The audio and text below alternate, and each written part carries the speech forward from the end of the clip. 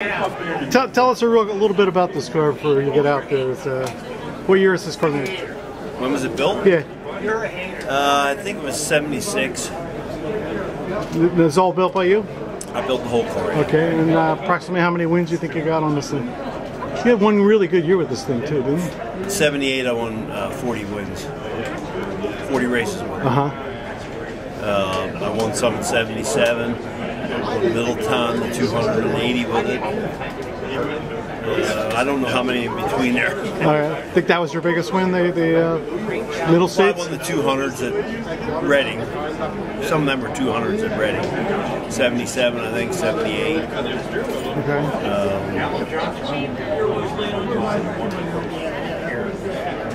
I'm sure it has about 80 wins anyway. Yeah, I see you've got an offset seat in that thing, and steering is way offset too. Is that just universal joints, or what do you got in that thing? No, the steering box up on the left side up there, and so I sat to the left, and then there's no U. There's only one U joint on the steering box. Okay. See, a lot of guys used to put 4 or 5 U joints in to get their steering from here up to there, and this way it goes right down. The valve cover was notched out for the. For that, for the steering, and then I always have my seat cocked like this because when you're in the corner, that's awesome.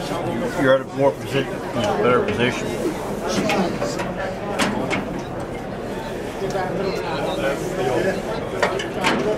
All right, everybody, come on out.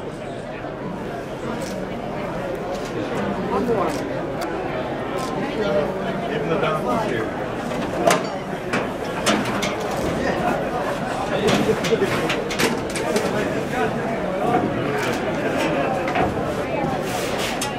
All right. It's probably a little more agile back there.